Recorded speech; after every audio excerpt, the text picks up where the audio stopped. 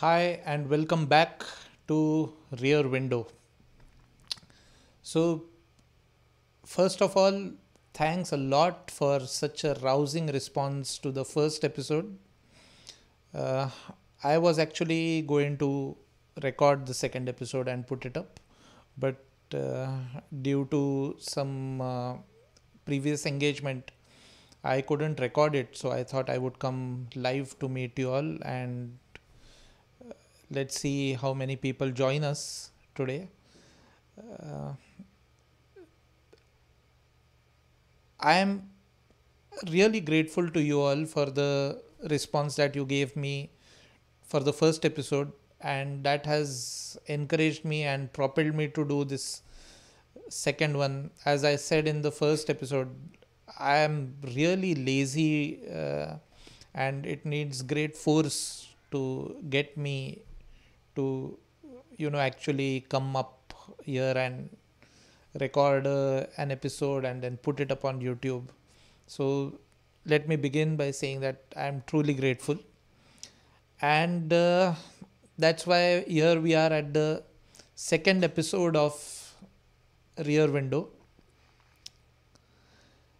And this time, the topic that I have chosen is where does a tune come from? Okay, now, as a music composer, the most frequently asked question in my professional life is where does a tune come from? I don't think any music composer has escaped from this question.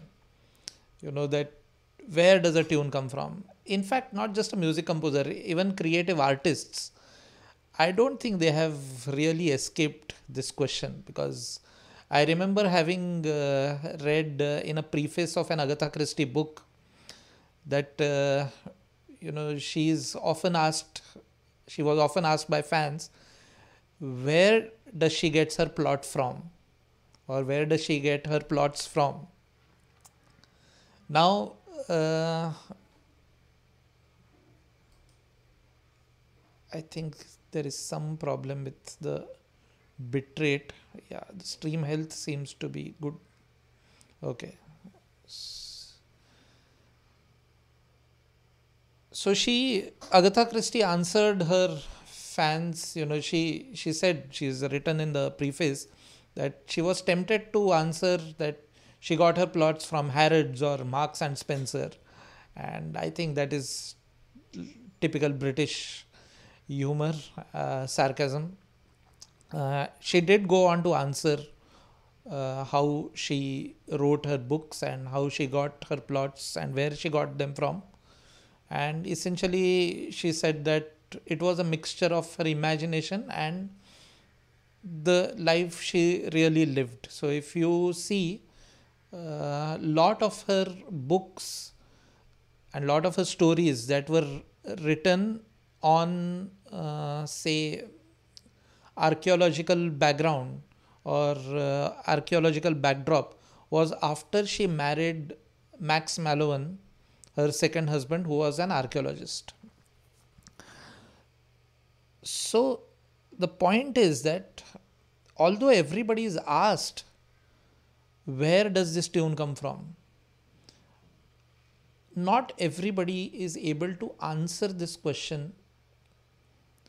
Sometimes they don't answer because they themselves actually don't know what the answer to this question is. See, creativity is such a mystery that creative people spend a lot of time flirting with this mystery, but it's difficult to explain it. Also, there is a little hesitancy to actually think about the creative process for a creator. They leave it to the critics, to the analyzers. But the problem is, the critics who look at creativity from the outside don't exactly know what is happening. There is a famous story by of Kabir. He comes and he tells all the villagers कि पानी में आग लगी है, the river's on fire, the water is on fire. So everybody asks him, ये कैसे हो सकता है, ये तो हो ही नहीं सकता, कैसे हो सकता है, how can this happen, is it possible? So Kabir said, जाके देखो. So some things have to be actually experienced and they cannot be explained perhaps by mere logic. And that's why Alfred North Whitehead has said that, he has said that logic is the soul of wit and not wisdom, and that is why wit is so funny. Not everything perhaps can be explained by logic, but that is no excuse from actually investigating what exactly is happening out there. Now, why the reluctance is because, till the river of creativity is flowing, why do you want to know where this water is coming from? Whether there is a tap at the other end, whether there is a stream, whether that tap is on or off, or it can be off or on. So that's why creative people don't really like to go, towards the origin and the Gangotri of the river of creativity. They will prefer not to go there. Till the flow is there, nobody wants to question where it comes from because it's treated as a gift. And that is why you'll see most of the creative people, when they are asked, most of the composers, when they are asked, where do you get your tune from? They will point their finger upwards to the heavens and they will say that ये ऊपर से आया है. So they will give the credit to the Almighty or to the heavens or to the gods. Now it helps them to stay modest. But for a person like me who thinks that there are more gifted people in this world, so I'm willing to go with this answer some of the times with some of the people, but not all the time with all the people. Sometimes you don't look up to the heavens to see where the tune has come from. Sometimes you have to look down and you have to dig deeper into the earth and make it happen. Now, are there no gifted people? Of course there are. There are gifted people, but not all people are that gifted. Sometimes this goddess of creativity, Pratibha, the muse, it just flirts with us. Sometimes it just shows just a glimpse. We just catch a glimpse of this creativity. But then on, there's hard work. So there is an interesting anecdote that Pandit Ullas Bapat, the famous santur player, had told me during one of our recording sessions. And, in the 80s, when he started playing for R.D. Burman, he said that because the songs were recorded on tape, all the musicians used to sit together and record the music. Okay, it was not like today where you are recording on the computer, so each musician comes at his or her own sweet time and then records their individual pieces and then they go away. It was not like that. People came together, recorded the music pieces together, and the arranger conducted. So during one such session in the 80s, he said there was a sarangi player who was sitting in front of me and he was playing the sarangi and playing it very well. And there was a beautiful melody that he played. And immediately Ullas ji, complimented him saying, "Kya baat hai?" The sarangi player, in all modesty, bent down his head and looked upwards and said, जी मेरा कुछ नहीं, सब ऊपर वाले का है. Nothing belongs to me. It's all the Almighty's gift. He continued playing. Ullasji continued listening. Again, he played a very beautiful melody on his sarangi. Ullasji complimented him again. बहुत खूब, he said. The sarangi player said, जी मेरा कुछ नहीं, सब ऊपर वाले का है. The next time he played something very beautifully on his sarangi, what Ullasji did was, वाह क्या बात है. So the sarangi player was, taken aback. Ullasji explained that every time I will compliment you, you will say it's not my credit, the credit belongs to the Almighty. So I thought I would have a direct conversation, instead of you in between. That was a joke, but it has some very important lessons for us. And that important lesson is that the musician's problem is a classic problem of economics, that there are unlimited wants and limited resources. So the desire to make new songs is unlimited within the human breast. I feel I should come up with a song every day, but the notes in an octave are limited. So you know that there are 7 notes. Sa re ga ma pa dha ni, and then we come back to sa. And then there are the satellite notes, the flats and the sharps, that is sa re ga ma pa dha ni sa. So in total there are 12 notes. Sa re re ga ga ma ma pa da da ni ni sa. So now with these 12 notes, however gifted you are, however beloved you are to the Almighty, you are not told that, son, for everybody else there are 12 notes, but for you I am giving a 13th note. No, it doesn't happen. Everybody, including Mozart, is expected to work in these 12 notes only. And you have to create your universe within the confines of these 12 notes. So what actually happens? Now let me not talk for the gifted people and for the rare occasion of strokes of genius, because genius truly cannot be explained. But not every song comes from the heavens. Not every song is a gift of the Almighty. So what happens during these other times? So let me try and illustrate with an example. Okay. So imagine that you are actually traveling. It's monsoon now, so imagine that you are traveling to Goa, say, and you are driving through the Konkan belt. You have been driving the whole day.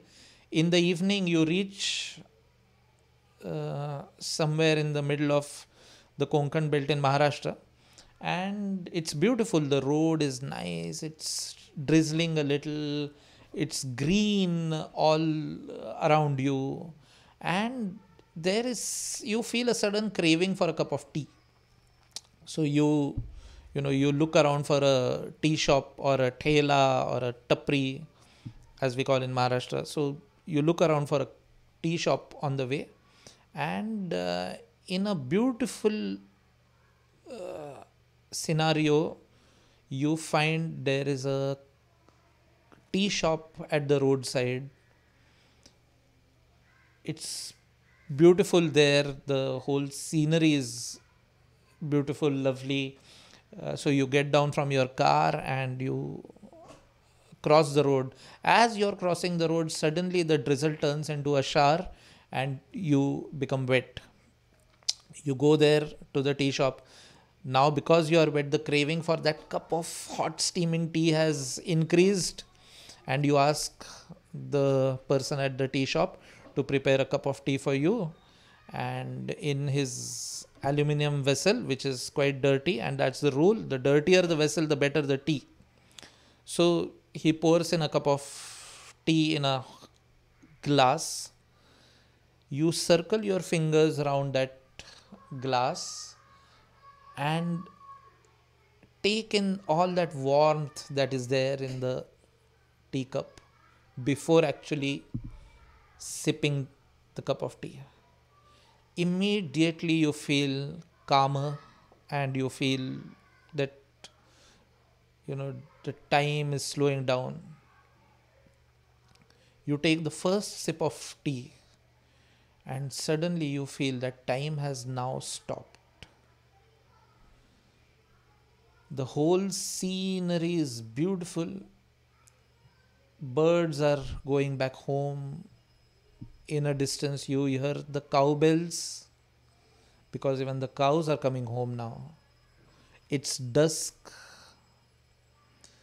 Although it has stopped raining, the droplets of golden colored water are now seeping down the leaves of the trees.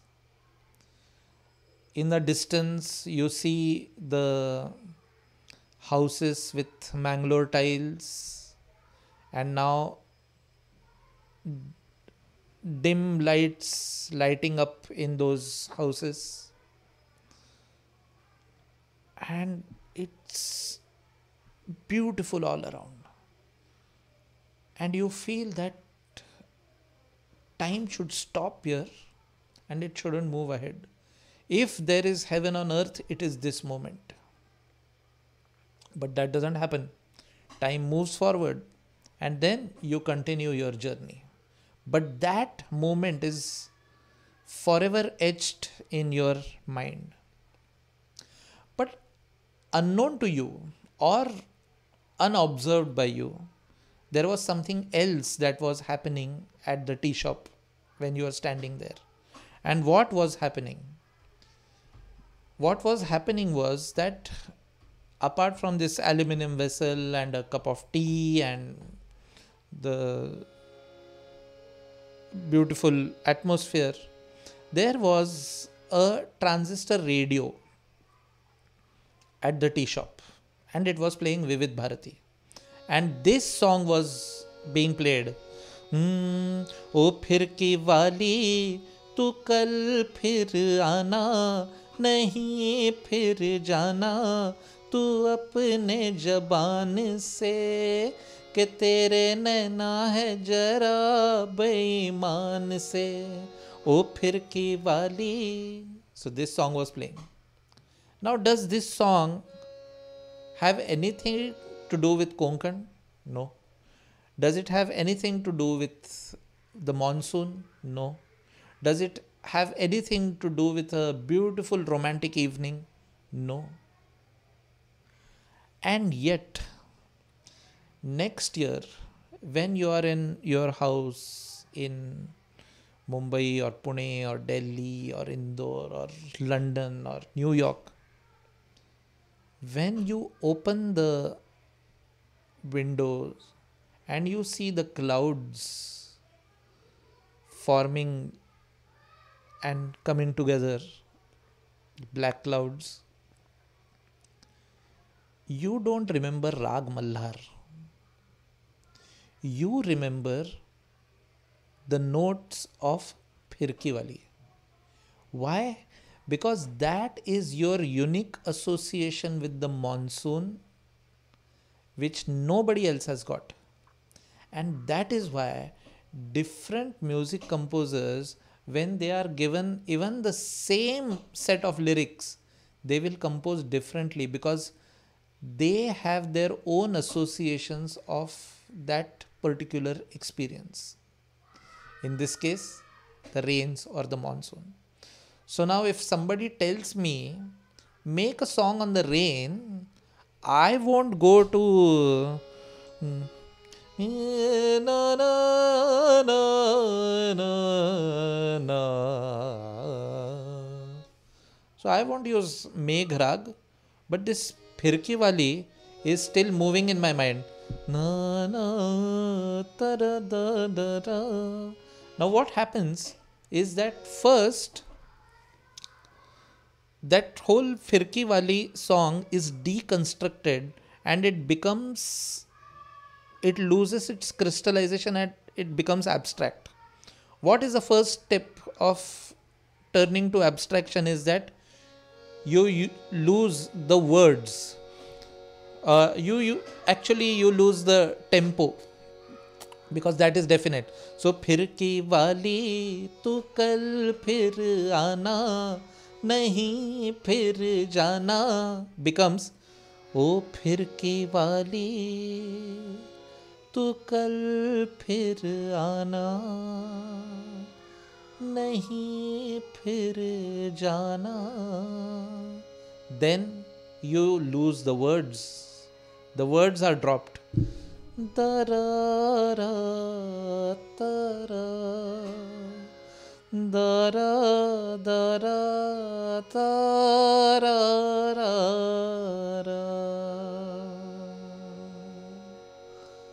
And then these clouds of notes take the form of your own imagination, although the inspiration behind them is Phirkiwali. And then what happens? Tara tara ra tara ra tara ra tara dara ra ra dara dara tara tara ta tara ta tara tara. And then your own words come in.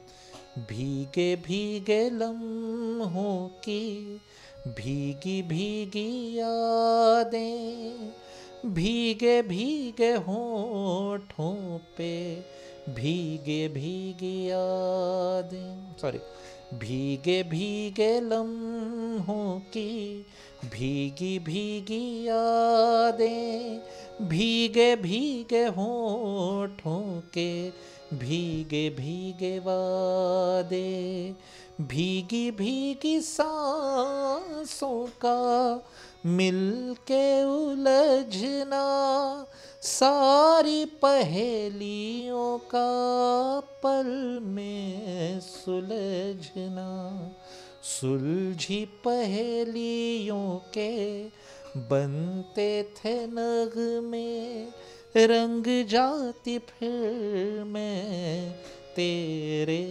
रंग में भीगी भीगे लम्हों की भीगी भीगी यादें भीगे भीगे होठों के भीगे भीगे वादे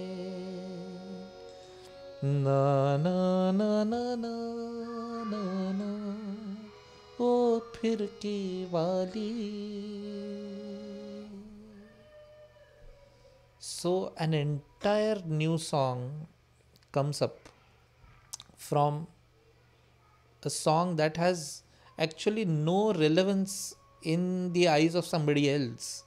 And perhaps if you had listened to Bheege Bheege Lamhon Ki, the link I will give in the description box, you won't even imagine that the source of inspiration has been Phirkiwali, because that song has nothing to do with the other song except for your own experience. And that's why people are unique and they look at music differently. That's why it's good to have so many music composers making so many songs. And every time, to a mathematician might say that the possibilities are limited because you have 12 notes. So what will be the permutation combination of these 12 notes and how many tunes will you make?